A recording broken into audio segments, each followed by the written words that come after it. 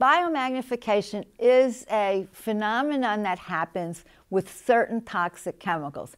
It happens with the DDT family of chemicals and the PCBs, which are sort of in the same family. It happens with methyl mercury, which is a certain form of mercury.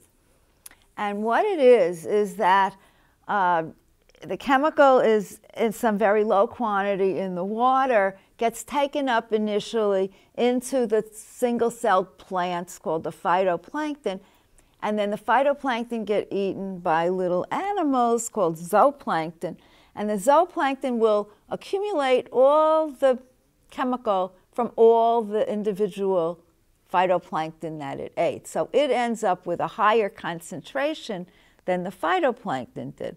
And then the zooplankton get eaten by little fish.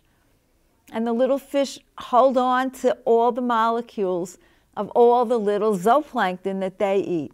So it goes up the food chain that way, so that each level, if we go phytoplankton, zooplankton, little fish, middle-sized fish, big fish, at each level there's greater concentration.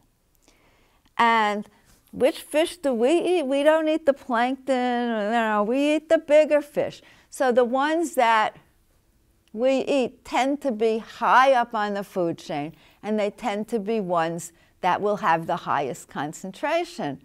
And of course, that we're on the top of the food chain, so we're ending up with more than the fish. So some of the fish of concern in this regard, tuna fish and swordfish, and possibly sharks. And not that many people are eating sharks, but tuna fish, there was, you know, I would say don't eat too much tuna fish. I wouldn't say avoid tuna fish, but don't eat tuna fish every day.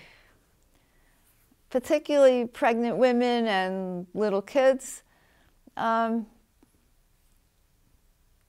Alternate with peanut butter for the kids, you know, or whatever else.